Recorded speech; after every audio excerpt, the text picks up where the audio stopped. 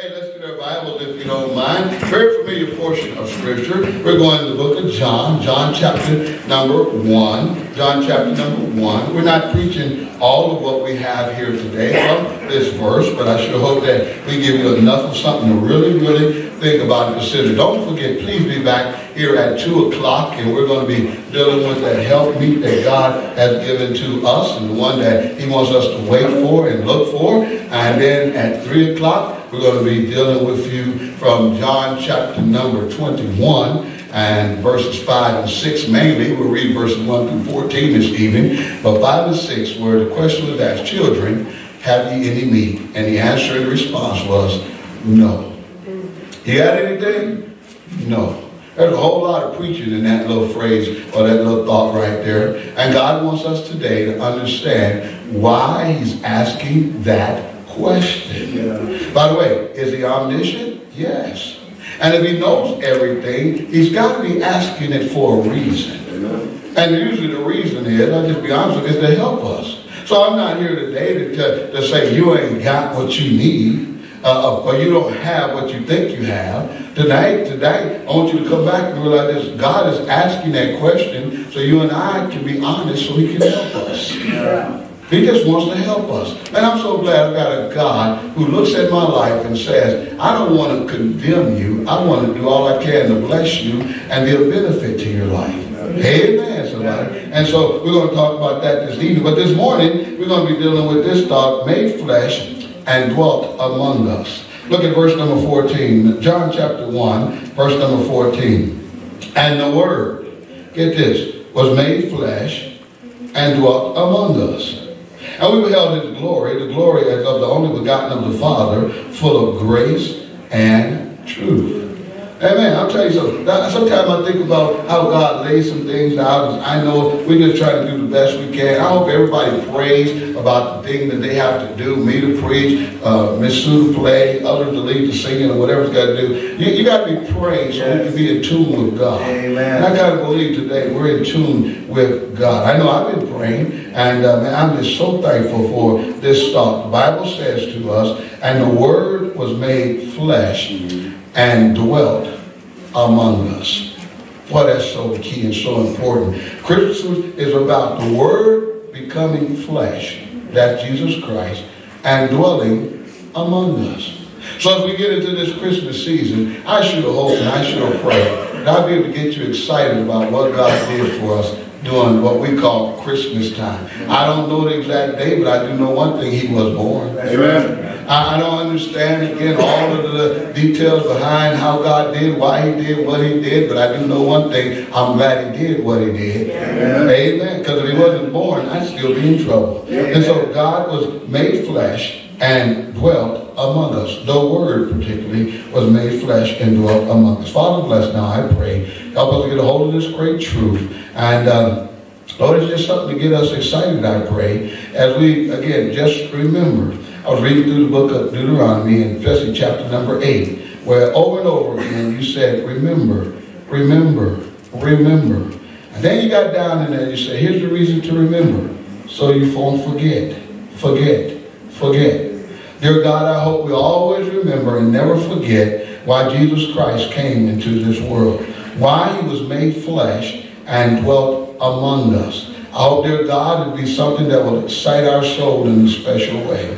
Please help us right now, I pray, as many people are preparing and many people are, again, setting up celebrations and different other things going on during this time that's for Christmas. Let us remember Jesus, as we say, is the reason for the season. Yeah. In His precious name, we do ask blessings upon this message in our hearts. Our lives will be changed. And all what people said, amen. I want you to look at this again, and I want you to write down 3 things real quickly, then we'll go back and we'll work with them. The first of I want you to write down is the manifestation. The manifestation. The manifestation. There's another word that we use many times when we deal with this. It's called the incarnation. The incarnation. That's when the God, who is Jesus Christ, the Word, became flesh and, of course, dwelt among us. God became a man like you and I, a person, a human being. And we're going to deal with that, what that all means, or how we can really appreciate what God did for us. And I sure hope you get that. Number two is the meaning. What is the meaning behind, and the word was made flesh and dwelt among us? What does that really mean? We're going to give you a couple things to consider and look at when we look at the meaning of made flesh and dwelt among us. Then number three, I want you to write this down. The message. The message. What is the message behind God being made flesh and dwelling among us? Now, again, I know you know a lot of this stuff, but the people of God is saying, don't let them forget it. That's right. Don't make sure they remember it. Make sure it's something that stirs their heart every time. Maybe you come to this portion of Scripture or another portion of Scripture like this, about Jesus coming to the world, like Galatians 4 and verse number 4, about him, of course, being born of a virgin, of course, that God said he would over in Isaiah chapter number 7. And at the fullness of the time, God let him come into this world. You and I today need to make sure this world does not steal the joy that we have of Christmas. Amen. I'm not telling you anything again about all the, I'm not going that way. I'm not even looking at all of the things the world is doing. I'm looking at us as a church, as a body of baptized believers, having an excitement because Christ came into the world. Somebody say amen. So the first thing we need to look at today is what's known as the manifestation. The manifestation. Now please understand, John is trying to teach us some stuff. So what we're doing here right now is we're taking hold of the things that John has said to us about Christ coming into the world. So we have this manifestation of the flesh. Now look, if you would please, at verse number 14 again. And the word, get this now, was made. Wait a minute now, I want you to get this. Flesh and dwelt among us.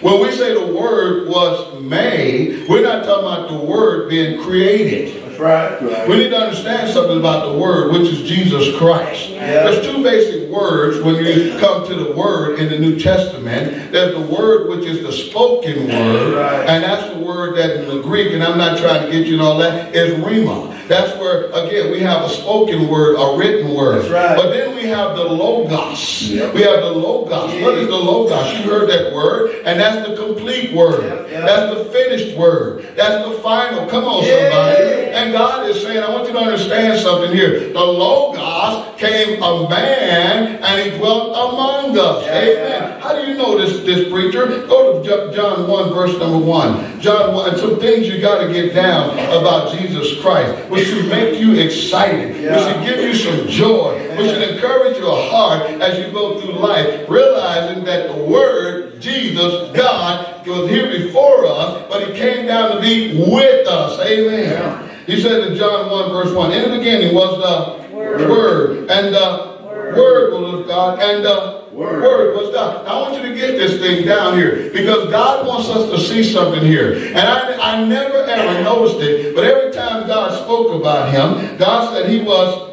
the Word. That's right. The Word. That's right. The Word. You know what that means? There's no other word like this word. Amen. There's nobody, come on somebody, nobody else like our Lord and Savior, Jesus Christ. Jesus Christ was the Word that was in the beginning. He's the Word that was with God. He's the Word that was God. And God is saying here, this manifestation of the Word should excite us. Why? Because first of all, under the manifestation, write this down. He is the eternal Word. The eternal Word. The Word that was in the beginning is not in the beginning, but the truth of the matter is this. God is saying, the only way for me to give you a point of position and a point of where you can think about is I had to say the beginning. But he was before the beginning. Amen. He was the one who helped with creating all of the beginning. How do you know that, preacher? I read verse number 2. The same was in the beginning with God. Verse 3, and all things were made by him. Without him was not anything made that was made. He's eternal. Amen. Everlasting to everlasting. From generation to generation. Here before it got started, and here after things get done. Amen. Now wait a minute. Now I don't think we understand that. You say, preacher, I do understand that. God said if you would understand that, the eternal God was made flesh and dwelt among us, you and I will learn to appreciate him more. That's right. That's good. He didn't have to do any of this for us, but he did it for us. The eternal God, who in the beginning said, the day you eat of that tree, you shall surely die. Of course, Adam ate, Eve ate, but get this now, the Bible said that all of us have sinned, and death passed upon all men because all have sinned. None of us can look at Adam and Eve and say, it's your fault. Oh no, all have sinned and come short of the glory of God. And the eternal God said, guess what? I got to do something about what happened to my man. Amen.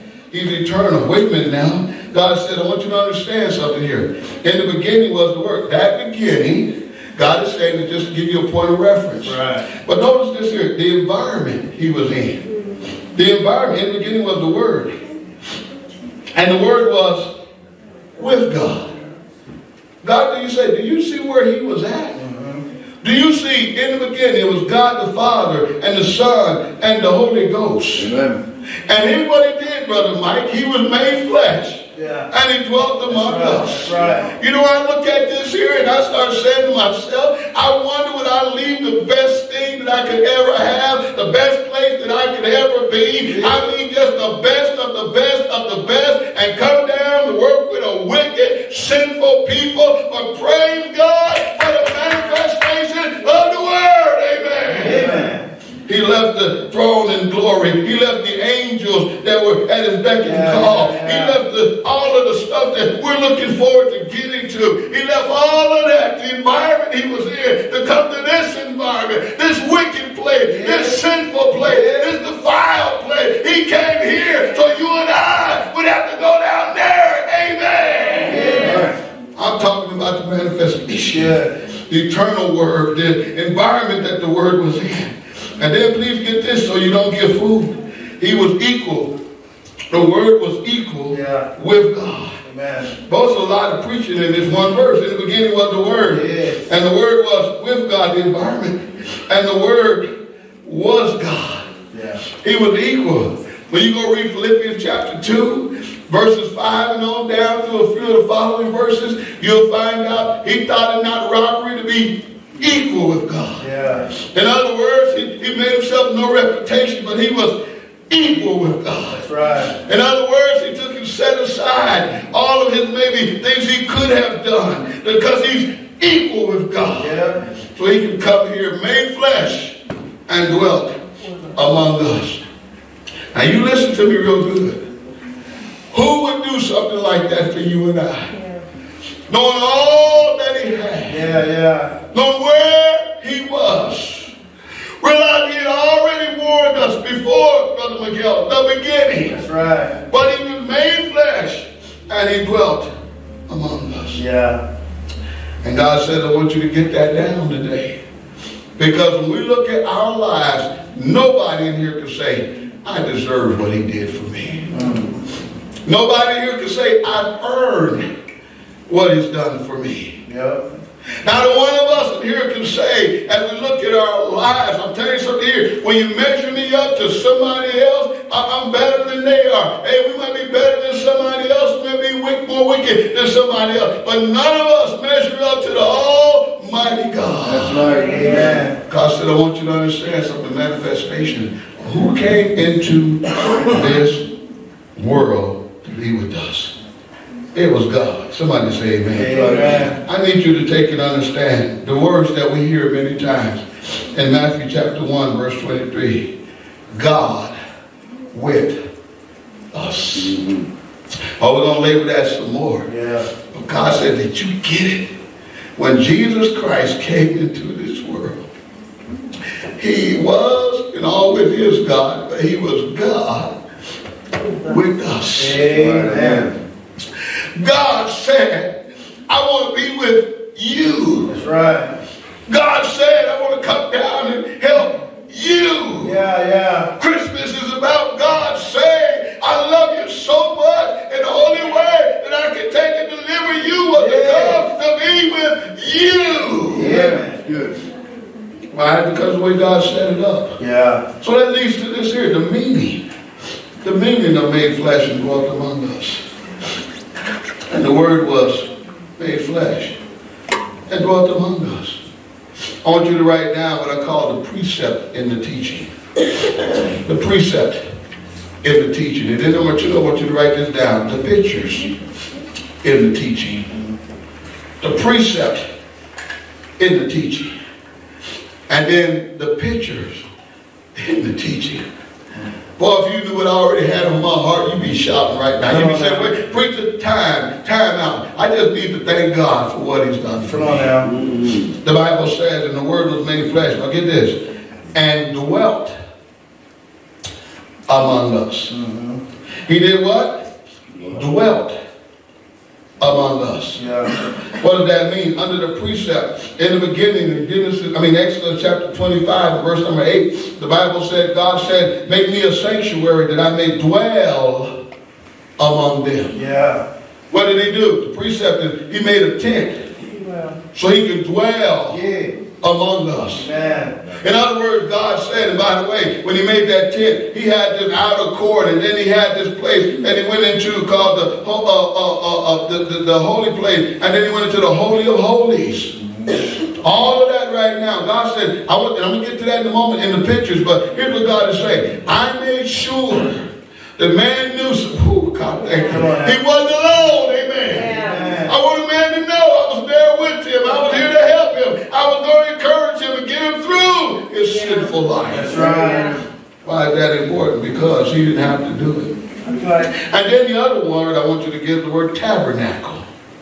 He tabernacled among us. That's right. Oh, some things we're going to talk to you more about that tabernacle. And again, what that tabernacle means is that he came, but he didn't come to stay. That's right.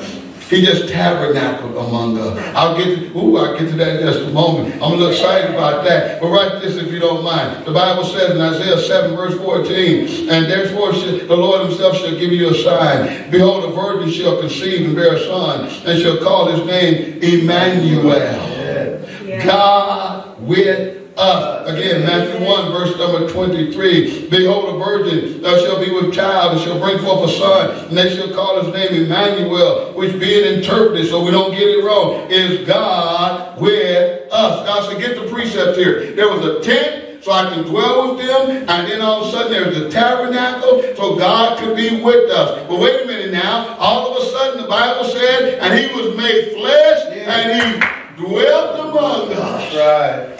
He was a tent among us, a tabernacle among us. That's the precept. Yeah. Now what is the picture? God is saying, I want you to understand something. That tabernacle and that tent, they had the same type of a setup, basically. There was again the outer court, and then the holy place, and then the Holy of Holies. Yeah. And the outer court, we had that brazen altar, and we had that golden laver. And then when we got on the inside, we had showbread, and we had the lampstand, and we had the altar of incense. And when we got further inside, we had the ark. Come on, somebody, where the cherubims were, and in between the presence of God. On the inside was the law, and on the inside was the pot of manna, and on the inside was the rod of Aaron that budded. God is saying, guess what? All of that right now represented me. And God is saying, here's what we've done. We've read through that, especially in Exodus chapter 25, all the way to the end of the book of Exodus. And God said we didn't get a hold of what he was doing. He made this, and he made that, and he made this, and he made that. Why did you do it all? I made the altar for a sacrifice. I made the labor for your sanctification. I made the showbread to sustain you. I gave you the lampstand to shine the light before you. I gave you the altar of incense for your supplication. And I gave you the ark so that you can always understand that I am present with you. Amen. Hallelujah. And the word was made flesh. And he dwelt among us. Amen. God is saying our biggest problem today is this. Good. We don't realize all he did. Yeah. Matter of fact, that's just one picture of him coming into this world. Yeah. So here's our biggest problem today. And I'm telling you something, the church has forgotten all about that everything we need, we find in Jesus. Amen. And he said, that's why I did it. Again, I didn't just come to save you. That's at the altar. I came to sustain you, to shine a light in front of you, to make supplication and intercession for you. I came today so that you can always know I was going to be with you. Praise God. Let me get to point number 3, so I still got some shouting in me. First, there's the manifestation, and then there's the meaning. Number 3, there's the message. There's the message. Ooh, Brother Jacob. Like I said, if you knew what I had written down, you say, can we have a time out, preacher? So I can just shout about what that means for me. There's a message God is saying. God said when it came to the tent, by the way, those tents didn't stay in the same place. When it came to the tabernacle, God is saying, I need you to understand something here. I'm going to change things up later on. You know now, you and I are the temple of the Holy Ghost. We understand that. But please understand something here. God's not trying to take and stay with us here. God is going to take and one day bring us over there. Amen. And he said, you don't even get it. By the way, I didn't get it either. Until I started asking God some questions. Do you remember this word in the Bible called sojourner? You know what that is? That's tabernacle. That word is the same one for him dwelling among us. Now, do you understand something here? He didn't stay here. That's right. He tabernacled here, but really he sojourned here. Matter of fact, we sing a song that deals with Abraham. This world is not my home. I'm just a passing through. I want you to write that down now underneath the message. And we'll come back and explain it. First of all, he said, I'm just a sojourner here. Sojourner here. And then write this down. That little phrase about him dwelling among us, tabernacling among us, Jesus tried to let us know he was the shepherd here. He's the shepherd here. Now remember, when it comes to this tabernacle, and we'll get to it, that soul journey, that's why that word is so important to start with. God is saying there's going to be a transition going on. Matter of fact, let me just help you. When Ruth's family, Elimelech, and all of them went down to Moab, they went to sojourn. They went to what? Sojourn. And God is saying, I want you to understand something. Jesus Christ came here to sojourn. And see, when things were over, when the famine was done, they thought they were going back to Bethlehem, Judah, but they ended up staying in Moab. Bethlehem, Judah, the house of God's bread and praise. But God is saying they stayed in the place where the wash pot was. I need you to understand something here.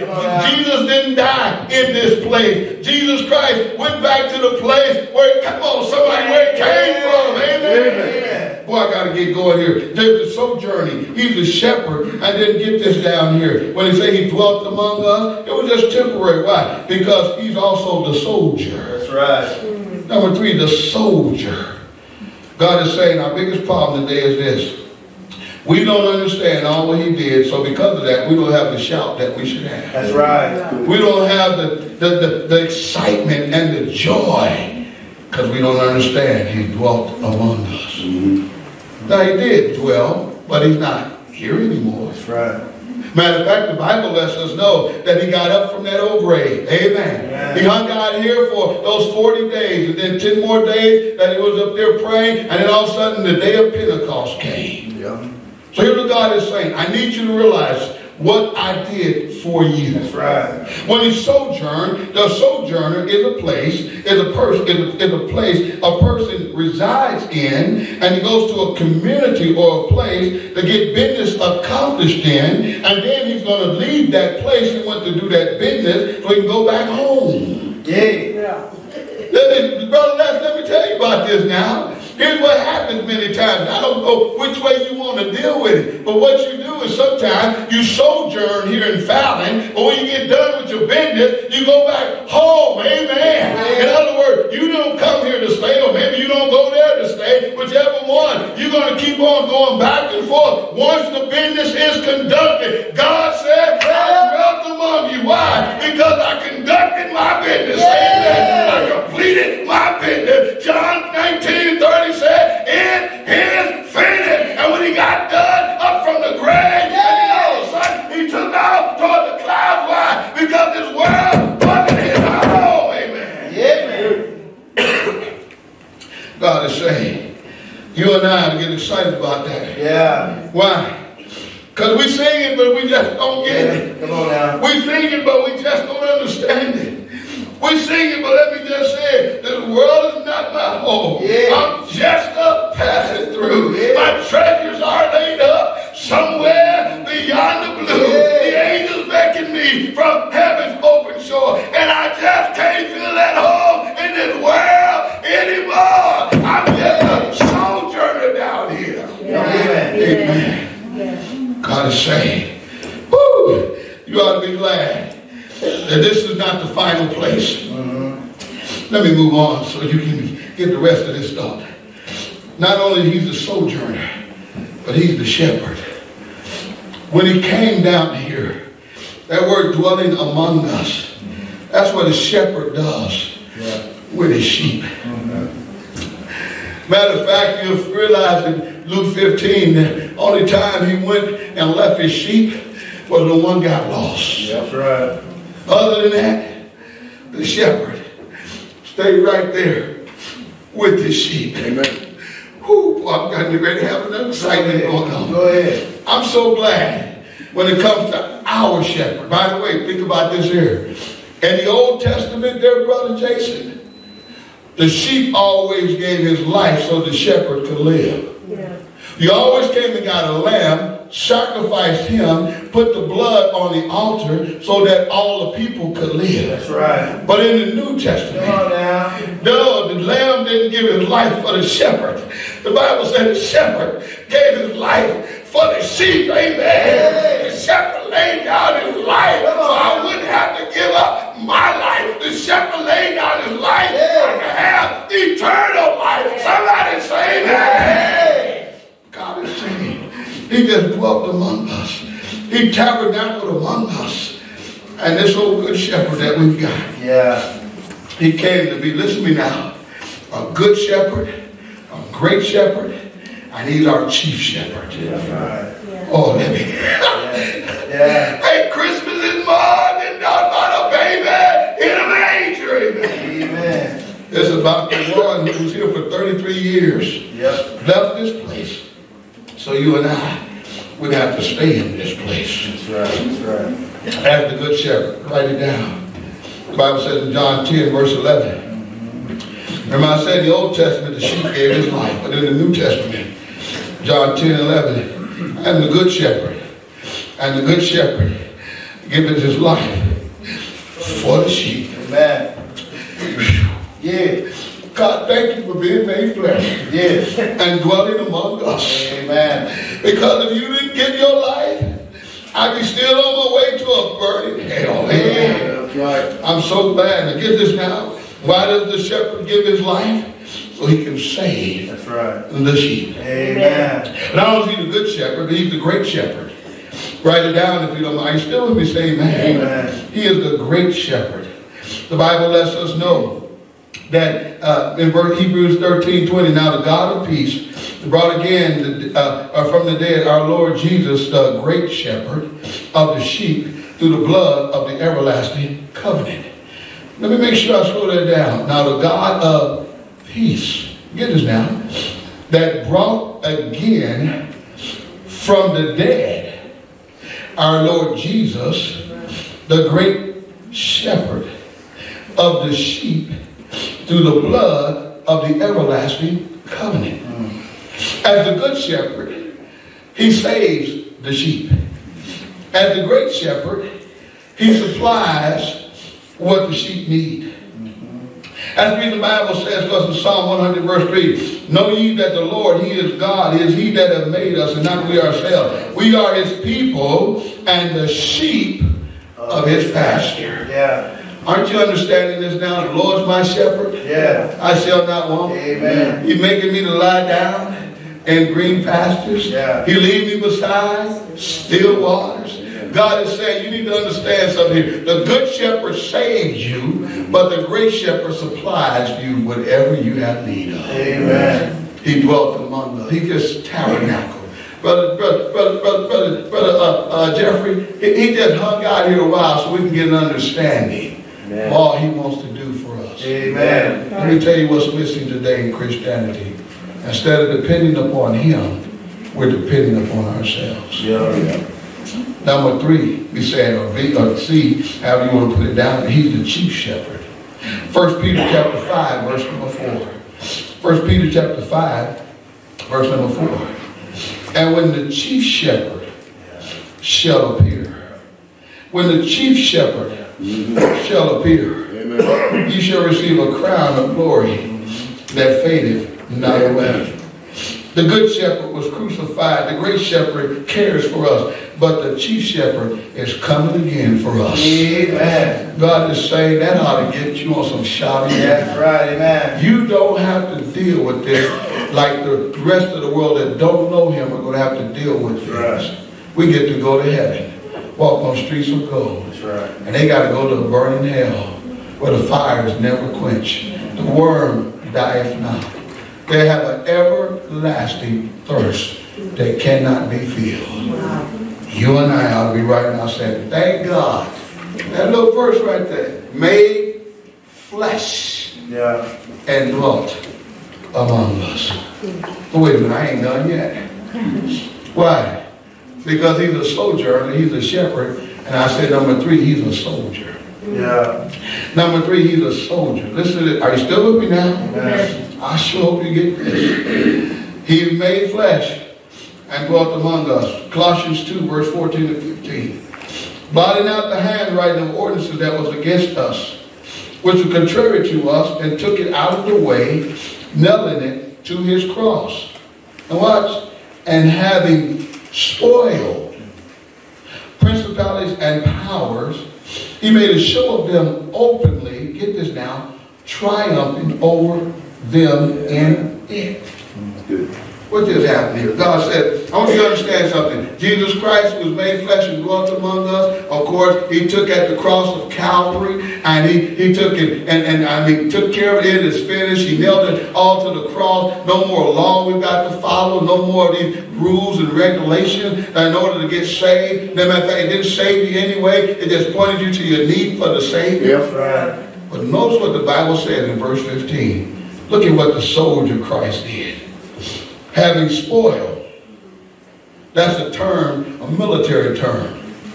That's when you go to battle. That's right. And you take the spoils of war. That's right. And he spoiled what? Wait a minute now. He spoiled the principality. He took the power from the principality. He took the power from the powers. And he made a show of them openly. In other words, I didn't go in some back room and fight this battle. I didn't take it and try to hide while I was fighting this battle. The Bible says he made a show of them openly. Yep. He went to the cross of Calvary openly. Somebody help me, amen. He went into a grave openly. Right. But he came up from the grave openly. How do you know that, preacher? Because he showed himself according to 1 Corinthians chapter number 15. Yeah. He showed him to the apostles. He showed it to over 500 people. You know what he was saying? I ain't hiding. I ain't running. Why? Because I'm on the winning side. Amen. Amen. What does that mean for us? I'm glad you asked. Go ahead. Remember that old devil, old smutty face? Yeah. Remember how he came to Eve? He deceived her. He distracted her from what God's will was. And here's what God said. I defeated him for you. I destroyed him for you. I defamed the old venomous snake for you. Amen. Well, I got to give you some verse so you can have something to really shout about. Go ahead. 1 Corinthians 15, 51 through 57. Behold, I show you a mystery. We should not all sleep, but we should all be changed in a moment, in a twinkling of an eye, at the last trump. For the trump shall sound, and the dead shall be raised incorruptible, and we shall be changed. For this corruptible was put on incorruption, and this mortal was put on immortality. So when this corruptible shall put on incorruption, and this mortal shall put on immortality, then shall be brought to pass the same that is written, death is swallowed. Let me put it this way. Swallowed up in what? Victory. Amen. We got the victory. We're on the winning side. The soldier Jesus Christ came and he spoiled principalities and powers. Wait a minute. Oh death, where is thy sting? Oh grave, where is thy victory? The sting of death is sin, and the strength of sin is the law. But thanks be to God, which giveth us the victory in our Lord Jesus Christ. Somebody say amen. Right. Amen. God is saying, you know what happened here on this Christmas? You listen to me now. People are going to forget. Why? Because they don't remember. That's right. They don't remember. There's an old song, and I wish I could sing it. But it's called It Is Finished. Yeah. Good one. It says there's a line that is drawn through the ages. And on that line stands an old rugged cross. And that cross, a battle, is raging to gain a man's soul, or is lost. On one side march the forces of evil, all the demons and all the devils of hell. But on the other, the angel of glory, that they might meet on Golgotha's hill. The earth shakes with the force of the conflict. The sun refuses to shine. But there hangs God's Son in the balance. And then through the darkness, he cries. You know what he said, Miss Norma? It is finished. Yes. The battle is over. It is finished. There'll be no more war. Yes. It is finished. The end of the conflict. It is finished. And Jesus Christ is Lord. Amen. Amen. You can do whatever you want to when it comes to Christmas. I tell you what I'm going to do. Yeah. I'm going to lift him up. Amen. He said, if I be lifted up, I'll draw all men unto me. Amen. I hope somehow you remember and you never forget. Because when you forget, there's a world who will never know. That's right. That's right. Say it again. When you and I don't remember and we forget, there's a world who will never know. That's right. Amen. Oh, I sure hope you stick with us through this month. All I want to do is lift up Jesus. Amen. And today, we started to help you understand. He was made flesh and dwelt, tabernacled among us. Old song we used to sing, darling, said, he didn't have to do it, but he did. He didn't come and do it because I paid him enough. Yeah. He did it because he loved me. That's right. Amen. Yeah. He didn't have to do it, but he did. And don't you ever forget all that he's done for you. Amen. And I don't preach it today to just say all you owe him, which we do. But if we learn to appreciate all he's done, it may change a little bit more of what we do. Yeah. Father, bless now, I pray. I don't know, maybe there's somebody here who's not really saved. I don't know. And if they are here, I hope we didn't confuse or didn't get too detailed. I don't think